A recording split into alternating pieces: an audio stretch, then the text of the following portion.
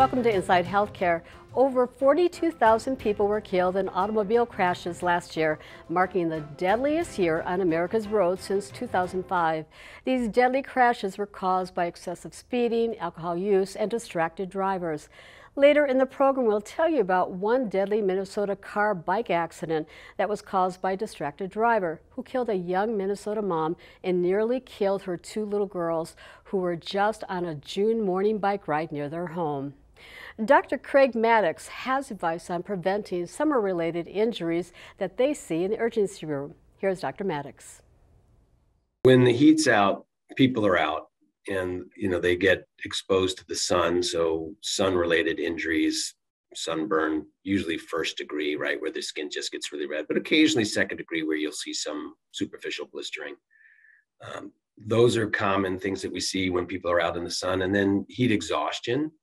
Rarely heat stroke, but heat exhaustion is where you've spent most of the day outside. With the adult population, sometimes there's alcohol involved, which people forget is a diuretic. So it actually promotes urination and dehydration. And if you're not keeping up with substances other than alcohol, you can find yourself in a situation where you're dehydrated, you've been outside all day and you haven't been taking care of yourself, and then you feel lousy. And so most of the time, removing yourself from the heat exposure, getting into a cooler environment and rehydrating yourself is sufficient. But occasionally people have, missed that opportunity, don't understand what their symptoms are from, or are really sick. And so then they end up coming in for evaluation. And in that setting, again, we tend to try to cool people off and mostly rehydrate them. They feel quite a bit better with the hydration. And some of those symptoms, is it like a headache? Is that some of the early signs of dehydration? Yep, headache, nausea, lightheadedness. And then, of course, as heat exhaustion and the heat exposure escalates, you can have confusion.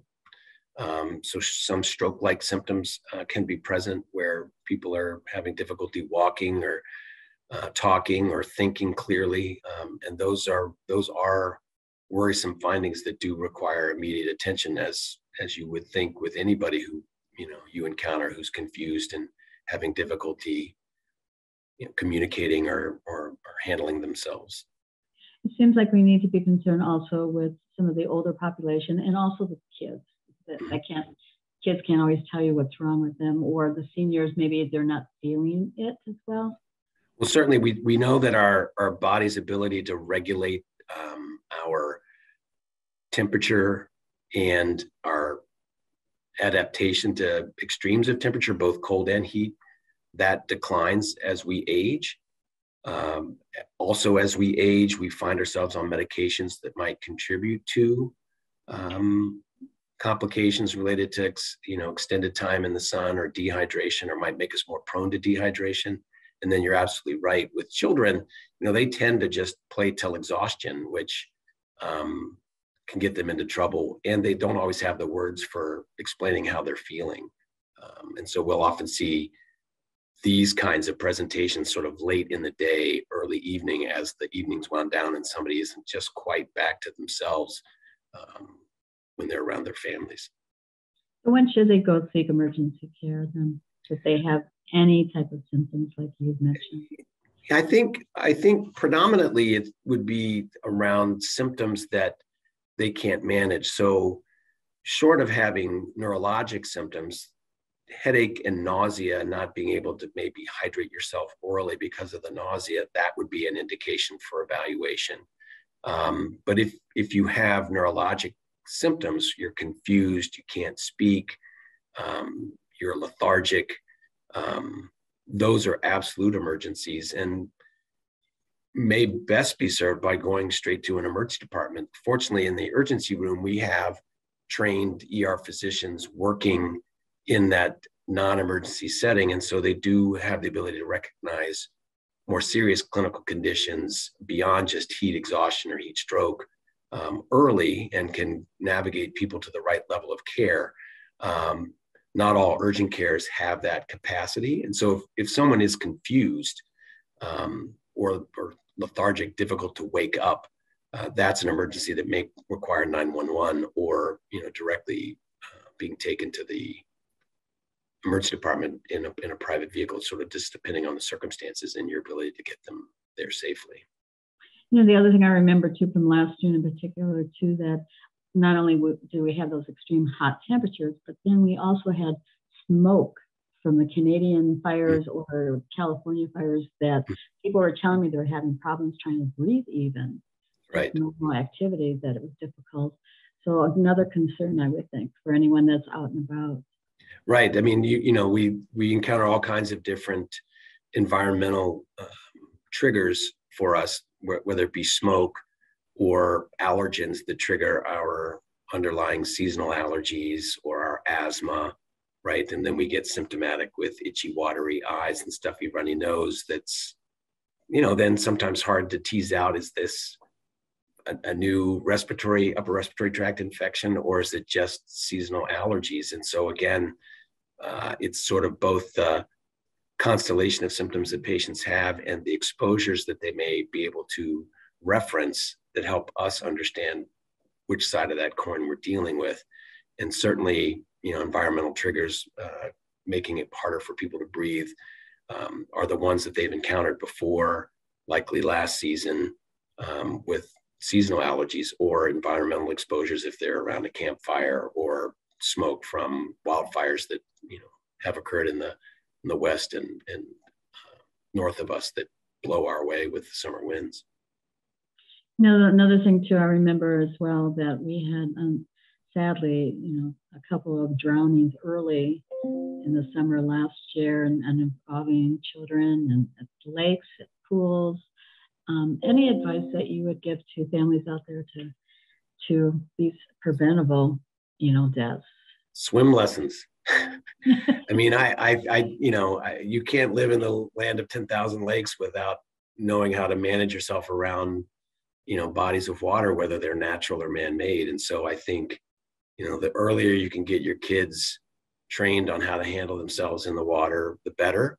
And if you haven't had that opportunity, either because of timing or finances, vigilance is the other element, right? I mean, kids wander off. You have to keep track of your kids.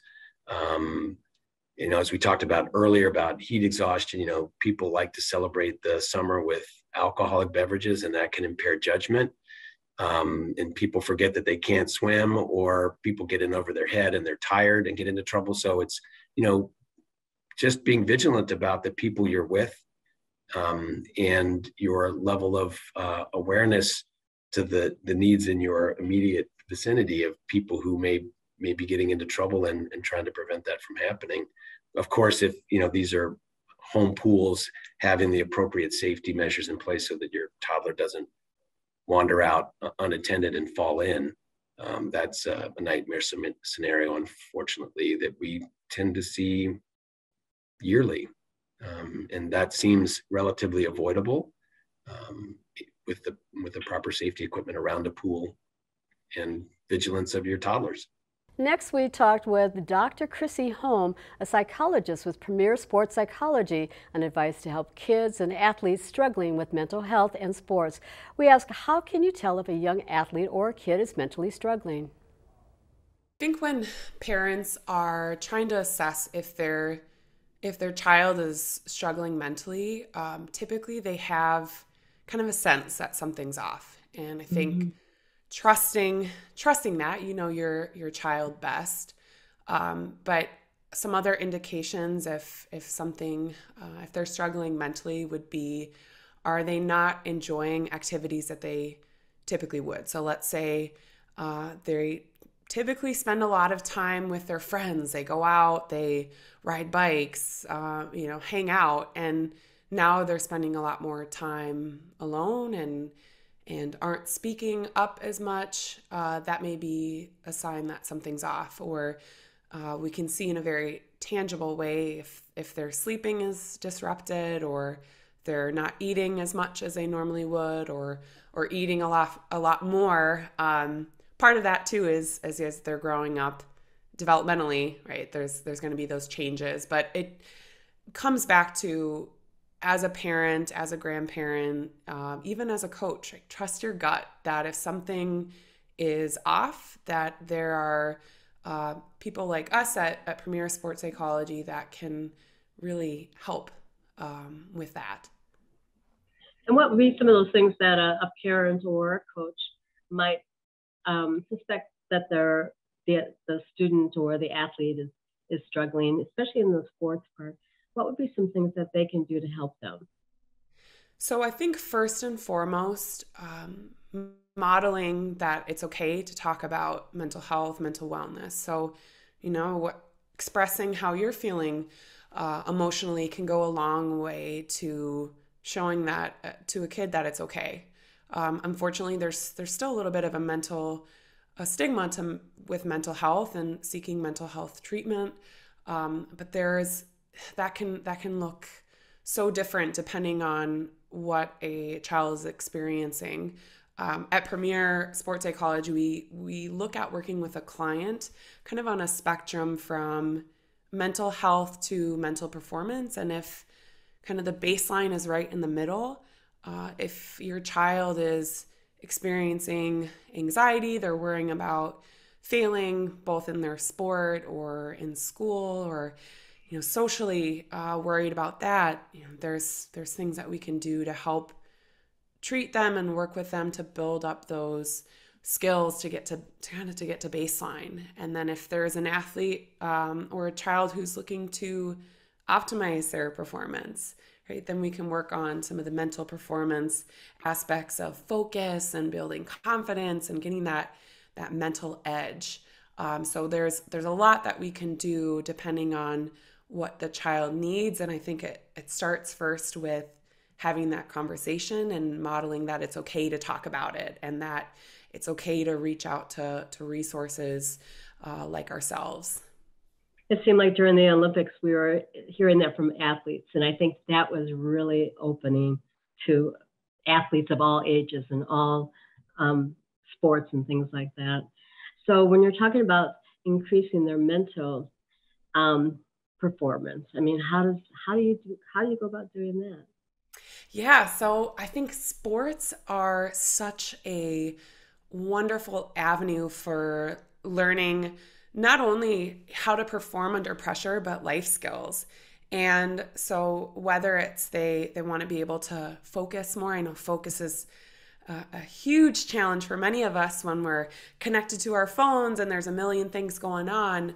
I think the attentional bandwidth nowadays is like 4 seconds or something unbelievable like that. So helping a child, helping an athlete of all ages, youth, 8 to 10 to all the way up to professional level and adults, we work on training focus very often. Make sure that they're not only able to hold their attention on something, but knowing what to focus on, and sussing that out can have a huge impact on performance. One myth is that we can multitask. It's not true. We go from task to task to task. So being able to put all of our effort and attention into one thing can give you that mental edge. Or working on how do I get comfortable being uncomfortable. Again, sports is a great job of, whether it's the physical aspect of that or the mental aspect, you're growing, right? Stepping outside of your comfort zone, and inevitably it's not always going to feel good, but how do we start to shift that appraisal of, oh, this is hard, to, hey, this means that I'm getting better. And what we see is that the more we can train that, the more that we can accept that growing is uncomfortable, the more motivated they are, the more that they persevere and really keep at it. And those are two examples of the many ways that we can help athletes gain that mental edge, but also build those resilient life skills as well. Finally, we rebroadcast an interview that we conducted several years ago here on Inside Healthcare with the Minnesota State Trooper about the dangers of texting while driving. We share an incredible story that we first showed you in 2015 about a deadly crash caused by a distracted driver who on one June morning killed a young Minnesota mom and nearly killed her 2 little girls who were just on a morning bike ride together near their home. Here's their story.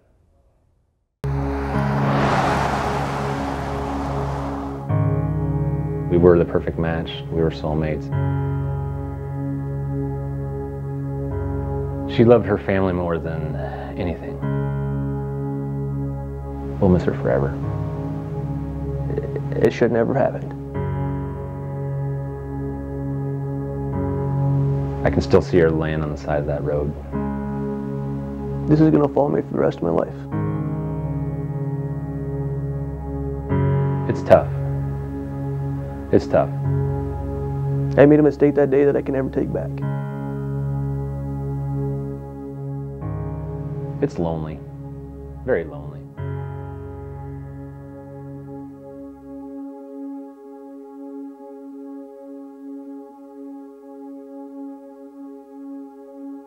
I remember the day of the crash. It was June 30th, and Andrea had the day off and was going to spend it with our girls that day. I was in one of our grain bins, and all of a sudden my mom called on the 2-way and said, "Matt, where are you at?" And I could hear it on her voice that something was very wrong, because Mom said Andrea and the girls were in an accident. And I knew they were on the bike, so I knew it wasn't going to be good. We went out to the crash site. It was difficult. I could see they were doing CPR on Andrea. I was kind of collecting my thoughts and saying some prayers, and then the fire chief came and said that we had lost Andrea, and it was tough. And the shock started. And then I remember the phone call coming in and saying that I had to get to the hospital. My little Claire, who was 4 at the time, was not okay. She had 5 broken ribs and a punctured lung, and some cracked vertebrae in her neck. And she was intubated. To see that little girl with the tubes and everything is just something no father should ever have to go through. To see the fear in your 4-year-old's eyes and the quivering of her lip just is beyond anything that anyone should have to go through. I think she knew Mom was gone, but yet, as a father, you still had to tell her her mom was gone. That day when Andrea was riding her bike, she was doing everything right.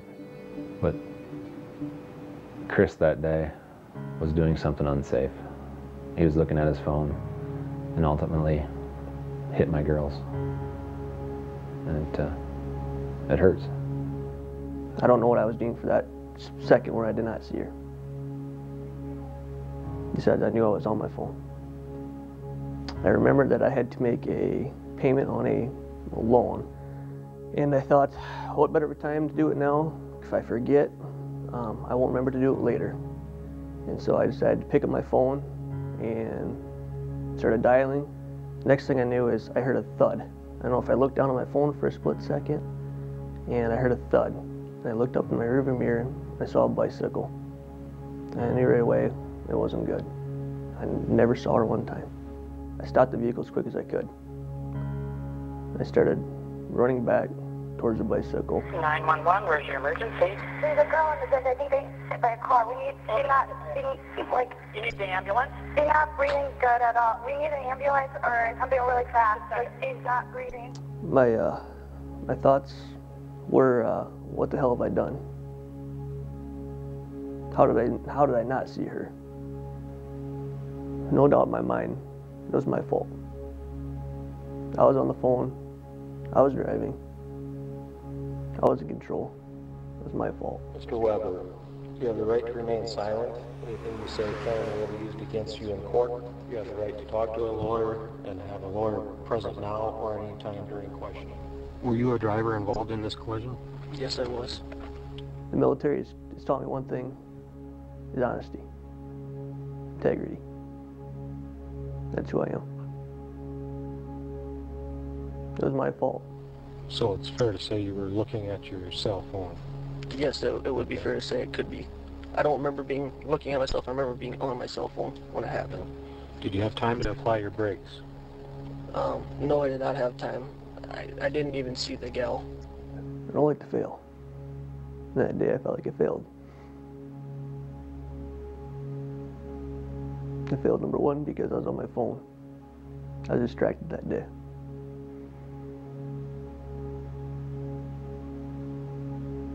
Number two, I failed because I couldn't keep her alive. We miss her. The hugs, the touches, the smile, the laughs. She loved her family more than anything. She loved her kids. She'd do anything for her kids. In fact, Andrea's last night here, she slept with Claire all night. She was just taking care of Claire one last time. Andrea and I were going to, we wanted more kids. We even talked about adopting someday, but those dreams were shattered. We were the perfect match, we were soulmates, and it's just hard going on without her and waking up every morning to an empty home and an empty bed just because there's just one person missing. I like before this crash, 26-year-old, loving life, got 2 kids. Then I made that bad choice. Pick up my cell phone that day, make that call. That choice that I can't take back. And it killed somebody because of that. When I learned Chris was on his phone, it didn't surprise me. I knew the person responsible for Andrea's crash was on her phone even before I was told. I'm thankful that I've got my girls because the day of the crash, they were involved in it, and it could have been a lot different. I could have lost everything. I'm terribly sorry for what I did that day. My actions can't be changed, and I feel terrible that I made that bad choice. It does make it easier that he's taking responsibility for it, but it still doesn't bring Andrea back. And I know that's what he would want, and I know that's what I'd want. It's what we'd all want. But that's why we got to get the word out there. This doesn't need to happen to anyone ever again. He made a mistake in his life that he's going to have to live with for the rest of his life, just as we are going to have to go on with our life without Andrea, without my wife, the love of my life, the role model to her 2 girls. What I ask for everybody to do is think about when you pick up your cell phone in your vehicle, is that cell phone worth more than somebody's life next to you? Everybody's got to change their habits. Phones are a habit. They're a bad habit, especially when you're behind the wheel. Yeah, they make life easier, but they made life tougher for us. There's no text or phone call that is that important. I still think it's a big dream, but every morning we wake up, she's still not here. So, put the phone away.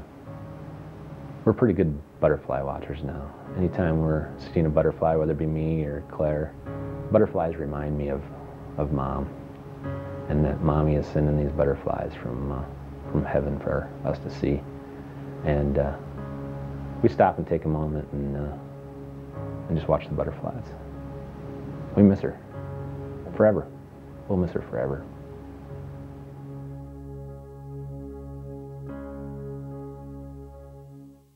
And we're very pleased to have with us Lieutenant Tiffany Nielsen. Thank you for being with us. Appreciate it. Thanks for having me. Well, every time I see it, just breaks my heart for everyone involved.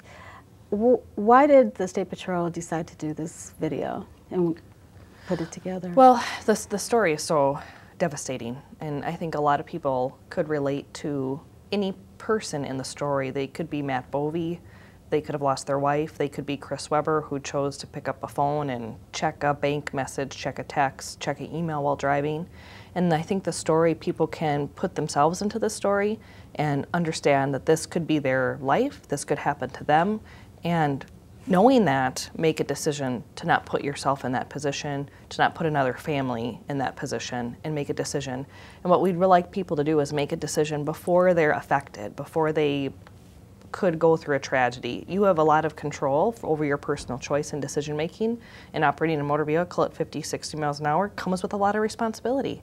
And making that decision to put the phone away, not letting yourself be distracted by that, could prevent this from happening to another family. How serious of a problem is distracted drivers or texting or using the phone while driving? Well, we know distractions aren't new to drivers, but what is new is all the technology that drivers have access to. You know, our cell phones are computers now. We've got access to the internet, we've got access to email, we've got access to all these applications with instant messages, photographs, and there's a lot of cognitive research that's being done that tells us that our brain can't multitask. We think we can, but the reality is we cannot. You cannot do multiple things simultaneously and do all those things well. And so if you're compelled to look at a phone, look at a text or an email, you are going to be taking your ability away to handle that motor vehicle safely. And so by using barriers, maybe put a phone in a purse or a briefcase. If you've got a passenger in a vehicle, you'll designate a passenger to operate the phone. I mean, we maybe need to come up with some new solutions because drivers feel compelled to check, and that checking, like in this case, it's a fraction of a second and somebody's life is lost and changed. In a fraction of a second, I mean, what kind of distance can you be traveling in that short time if you're going 65, even now 70 miles an hour on some of the highways? If you were going 55 miles per hour and look down at a text, which we estimate is 2 to 4 seconds that somebody would check the phone, you're covering several football fields. Oh my gosh. You would never drive blindfolded. That's, you know, you would never put a blindfold on and operate a vehicle, but by looking down, looking away, that's essentially what you're doing. And I think before you were saying about a fourth of all of the fatalities or accidents. We know distractions play a role in 25% of crashes in Minnesota, but we also believe that number is underreported, and that's just due to the technology. You know, we go to a fatal or serious crash, we can investigate, search cell phone records, subpoena, you know, phone companies to get that information. But if we go to a two-vehicle rear-end collision, we can't spend the hours and hours of time. We're going to go on admissions. We're going to go on maybe if a witness saw something happening at the crash. A lot of our crashes, especially in the metro, are rear-end collisions. Now, you know, when areas get congested, you can slow down, anticipate that. But if you're distracted, there's a high likelihood you're going to rear-end somebody in front of you. And do we always know that the cell phone was used? The answer is no. But likely, there was something going on that distracted that driver from being able to stop appropriately. You know, I know people feel compelled. There's a lot of temptation. I want them to make a choice before they go through something. So if watching this, if relating to Andrea Bovee's story, her loss of life, can help them make a choice, that's what Matt Bovee wants, that's what Chris Webber wants. They want people to learn and experience this without having to go through it. Put it away, make a good decision, and speak up. You know, if you have a parent or a child, a teen driver, you know, be a vocal point for them too, to and support them in making the decision to not text, use the phone, and all those things while driving. And share this video with friends. Yes, Facebook, we want viral. people to see it. The more people who see it can put themselves into the story and hopefully make a good choice because they've learned from the Bovee family and from Chris Webber. Well, thank you, Lieutenant, for being Thanks for with having us. me. Yes. Really appreciate it. And we'd like to thank you for joining us. We hope you join us next time on Inside Healthcare. We'll see you then, everyone. Thank you.